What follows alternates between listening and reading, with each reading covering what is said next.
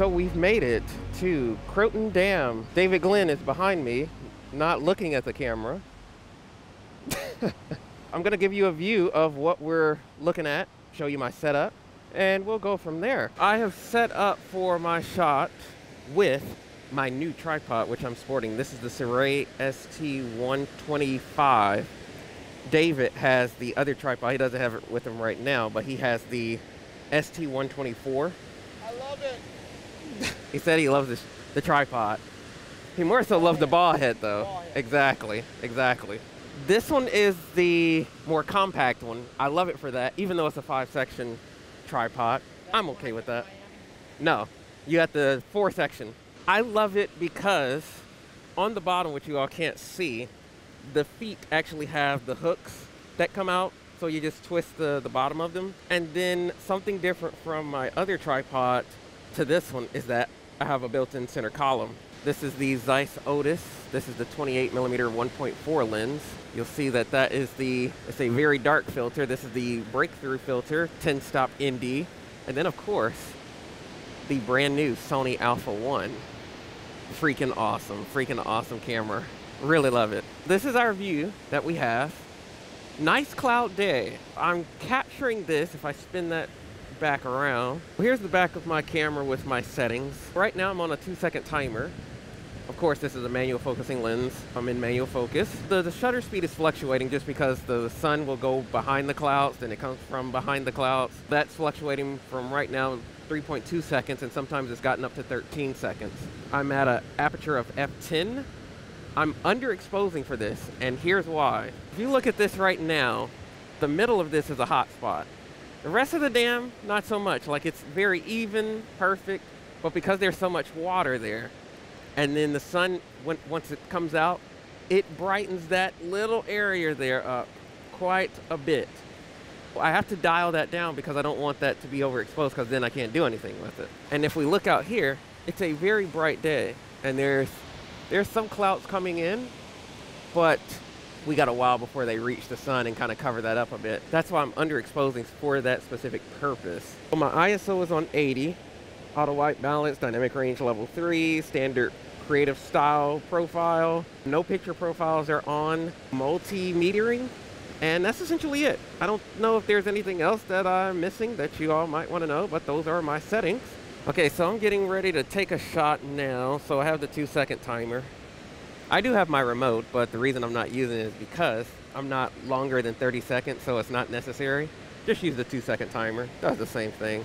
Earlier, I was trying to find a composition that was back here to get that, but there wasn't a good vantage point.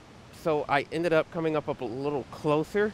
So you kind of see how close I am right now. Like if I step back there, that's my setup. I'm shooting with the 28. It actually works out very well here for this specific composition. What I want is, I do want the bridge that's up there.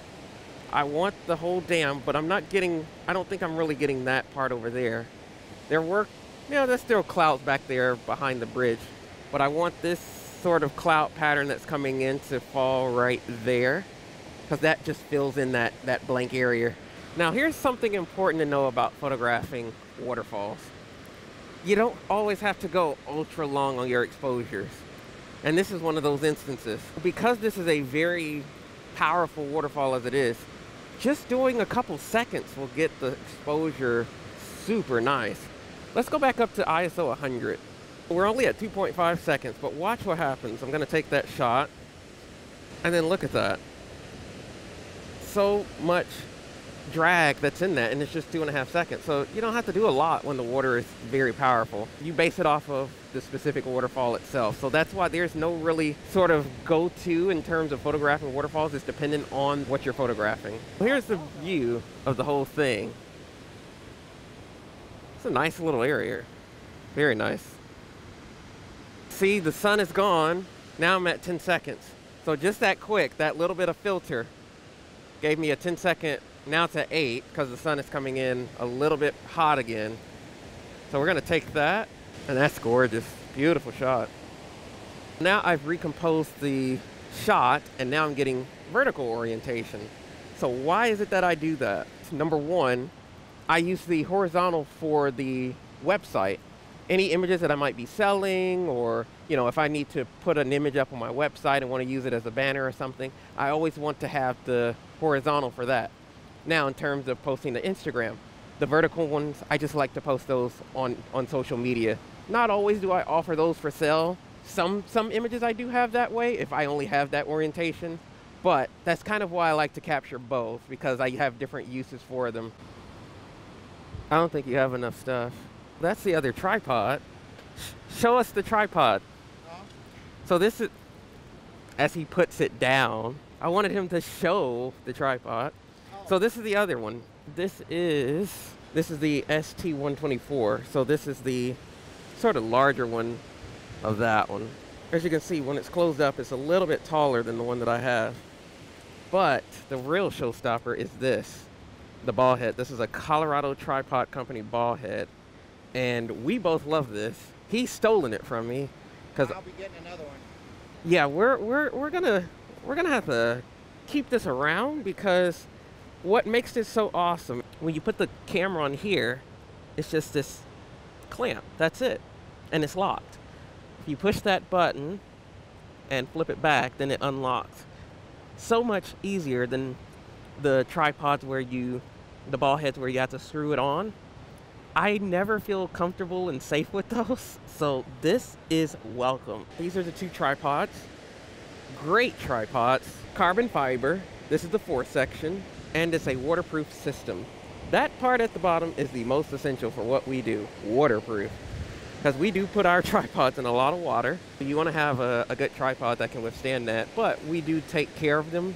It's good to, clean them every so often, make sure there's no gunk or dirt in them. Look here, just with this folded, you see the first leg section of this? It's a little bit longer when it's in the closed position. It just sits a little taller on the side of my bag than that one. So that's why I chose that one over this one. But I am keeping both though, because they are still great. I don't remember if I talked about this or not, but I'm sure I'll see it if I go back through the footage.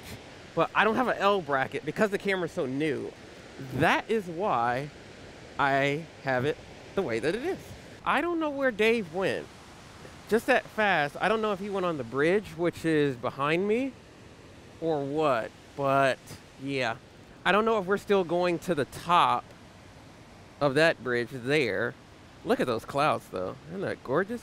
But yeah, that's pretty much all that there is.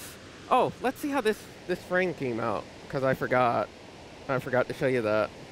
Isn't that gorgeous? Wow. That's beautiful. Okay, so we're packing up everything. Oh, he's got it covered already. Oh, sorry. All of our gear is tucked away nicely. And then this is where I normally sit. And that's what Dave does. Nothing. Wait, I'm driving. What are you talking about? Here, step up. Oh, this is Dave's step stool, because, his ground clearance is very low. It's a very high. I didn't need one of those. And now we're leaving Croton Dam. You could say Croton on film. Oh, brakes work. I hate you, because I'd have on my seatbelt. You are a very evil, evil man. And then we got Dave Earnhardt Glenn here.